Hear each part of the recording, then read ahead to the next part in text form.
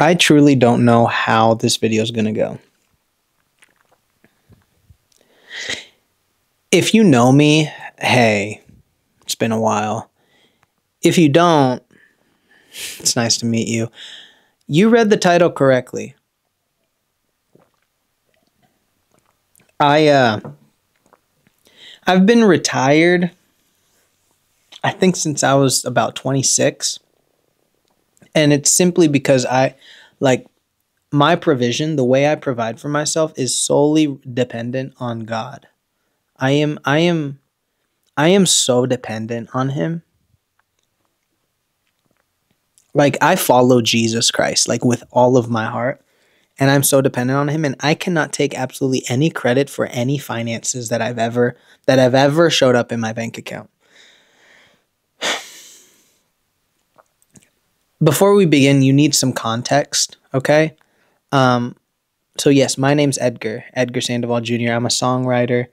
I started making EDM music in college, would make rap music, would make a YouTube channel helping people get streams, would later join TikTok in 2019, would go viral on TikTok, would later have a viral song under an alias, Music with Edgar. That got more streams. So all the things. And even before I did music in college, I lived in LA. Like, I got history, okay, that you don't know about. But that's okay. I have been retired, like I said, since I was 26. And following God's will for your life can be confusing at times because you go through seasons of complete uncertainty and you don't know where your next meal is going to come from. Now, there's something to be said about working a job and working a normal 9 to 5. So God's never really wanted me to go that route because he's wanted me to have the flexibility and time to just serve him. And I understand that's not the situation for everyone, but if you trust the process, he will get you there. He will put you in a place where you can do his will. But that's another conversation. So I've been retired since I was like 25, 26. God blessed my wife and I with a platinum song back in 2020 when we were about to get married. We were about to move to Nashville, all the things. And I was looking for jobs and she was working at a coffee shop. And long story short, dang, I'm sorry. I haven't been looking at the camera. I haven't had much to do over the past few years. The thing I've done the most over the past 3 years is spend time with Jesus. I'm being completely honest. I've had all the time in the world just to spend time with Jesus. Now, if tomorrow God took everything away and I needed to go work as a dishwasher or go work at McDonald's, I would do it. I would do it with my head held high because I know where my provision comes from, and it's the Lord. I also try not to think too highly of myself because I'm nothing. You're nothing. We're nothing. We were created. Should I get the I'll get to TikTok now. So, one day, I heard people were making bank doing TikTok shops. So what did I do? Well, I got curious. And I've been writing music for a while. I have an artist project. I make Christian music under the alias Vision of Leo. I don't really know what it is. I just kind of made it. And I got curious and I was like, you know what? I'm going to give this until December. I'm going to work my butt off until December. And I'm going to make TikTok shop videos. I haven't used my TikTok account in 3 years, so I'm just going to go for it. Boy, did my followers turn on me. So like I said, I told you guys I went viral on TikTok like back in 2019, 2020, had a viral song, whatever. When you go viral on the internet, other people, they associate that thing to you for the rest of your life. And so you as an individual could grow. You could turn 30 years old. You could have 5 kids. You could be a grandpa. But that thing that you did that you were viral for is attached to you for life. I think that kind of sucks because we all grow as humans. But regardless, I was known for those viral videos. Well, when I started these shop videos, I got comments, bro. Okay. Comments were, bro fell off. Bills must not be this high. Classic troll comments, they're really great. But I needed to ignore them if I was going to really dedicate myself to doing TikTok Shop and seeing, just curious. Did I need the extra money from TikTok Shop? I did not. No. My bills are completely paid. I'm good. I'm okay. Because of God. He takes care of me and he takes care of you. But I didn't need it. I just wanted to try it. Well, all my followers turned on me. And I can't blame them, Like, I made content on me that was music focused. Now I'm selling them a flashlight. Of course they're going to unfollow. Of course. Like, I can't blame them for that. But that was really actually very hard. See, my goal was to achieve a goal. I didn't have a set amount of money I wanted to make. I just got curious. And I remember making my first $100. And I didn't need the $100, but it was the feeling of achieving a goal that felt so good. Because I hadn't really achieved a goal in a few years. Like I said, we've kind of been retired for a while. I use that word loosely, just not needing to work, okay? And, well, I guess maybe I'll play the video of, I'll play the video right now of me celebrating making $100. This is insane. I started TikTok Shop two weeks ago. Today, 3,000 in total sales, 187 commission, and it's 5 p.m. It'll be my first $200 day. $200 a day for making a TikTok. My music, my personal music that I've been working at for 10 years has never made me this much in a day. Spotify and royalties don't pay anything. Google how much Spotify pays musicians like me. Nothing. I post a few videos on TikTok. I get all the hate in the world in the comments. More engagement, more views, million views. People buy the product. I get a commission, all from the comfort of my house. My music has never done anything I've never experienced $200 in a day from literally being on social media.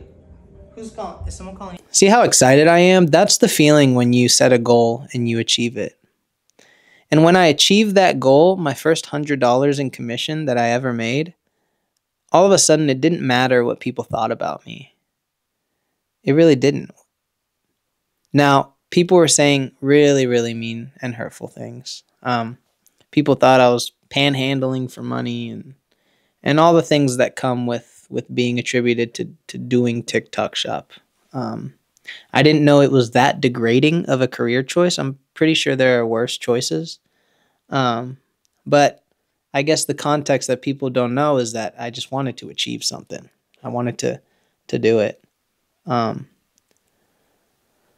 So October 31st rolls around, Halloween 2024.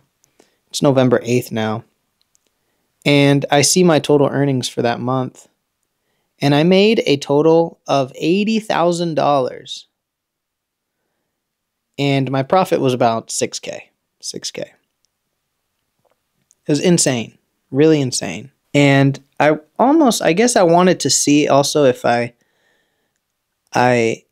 applied myself again to content, if I can make it work. I wanted a challenge again. It's been a while since I had a challenge, and I did it. I said I was going to give myself to December, but I made $6,000 and I'm like, you know what? That's pretty cool. I did it. I proved to myself that I could do it. But it also, it came also with now people thinking that Um, well, that I don't know. I guess I'm just not doing too well. I was losing about 1,000 followers a day. And thank God that I don't get my identity from my followers or how much money's in the bank account or how many views you got. Thank God. And there are days where my flesh flares up and it's telling me like, oh, you're not valued enough because you're not successful in the world's eyes right now, or you're not achieving something. Like there are times where my flesh flares up, and I have to remind myself that my identity is in being a child of God and I'm a son of God. And that he just loves me just the way I am, whether I achieve something or not.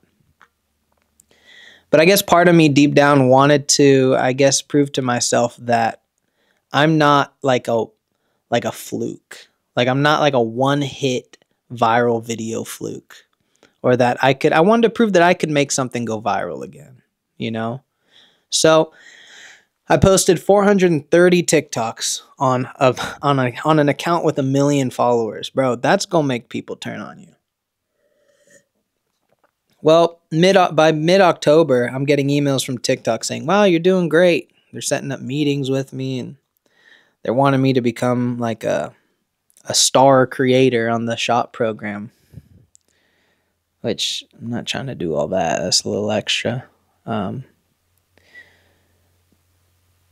But the people turned on me. And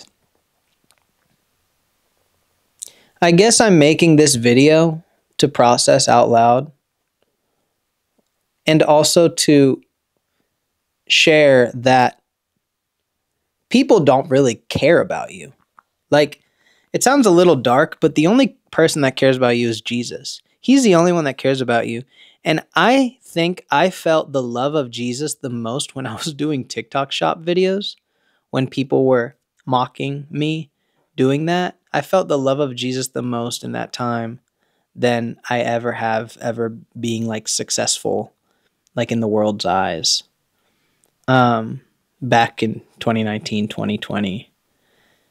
So it's kind of weird. I just wanted to share that with you, that if you really build your identity off of people's success, then they will turn on you, and that will absolutely destroy you if you don't have, number one, if you're not strong mentally, and also strong in your identity in Christ. Like if you don't know without a doubt that Jesus loves you so much, like that you're so loved and that he's so obsessed with you and that you have a real revelation of Jesus. Like bro, I was having, throughout TikTok shop, I was getting such mean comments. I had to like pause and be like, man, I'm trying to achieve this. It's actually crazy that all I was trying to do was achieve a goal, and the devil literally like came from my mind.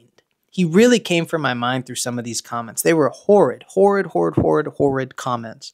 And the devil really came from my mind, and I really had to sit down as I was trying to achieve this goal by myself, not for anyone to be, just this goal, to just make content again and see if it can get numbers.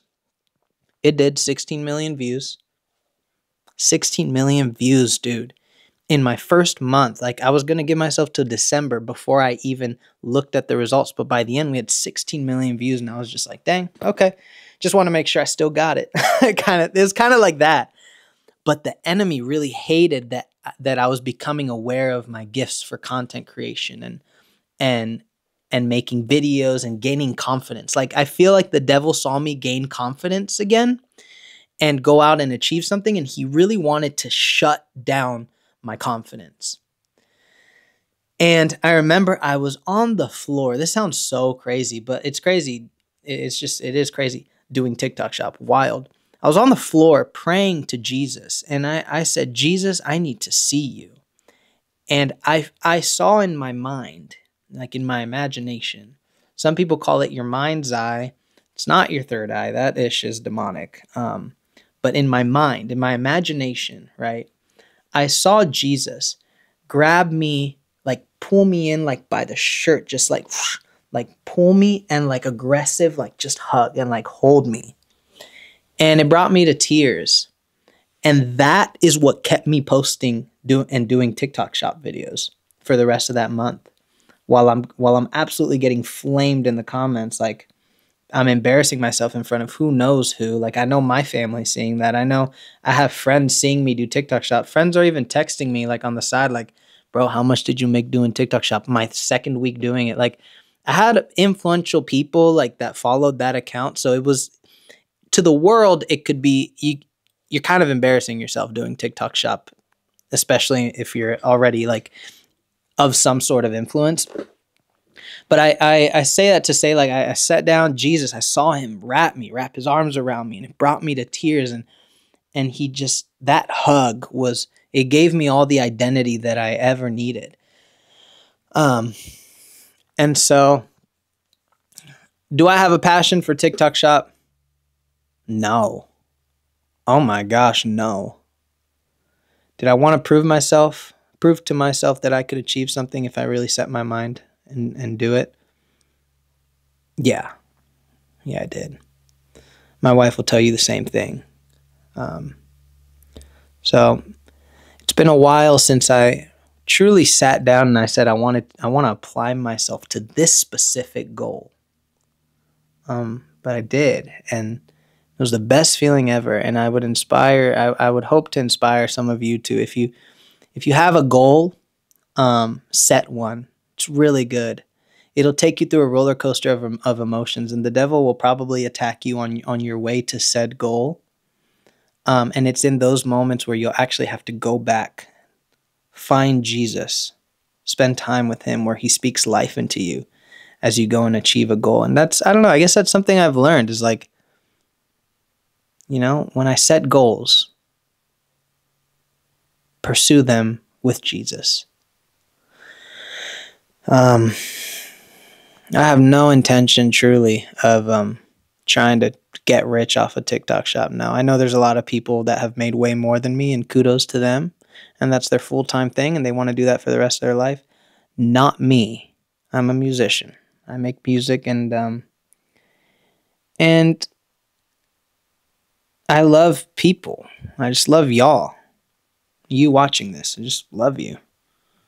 And I want to be your friend. And I want you to be Jesus's friend too.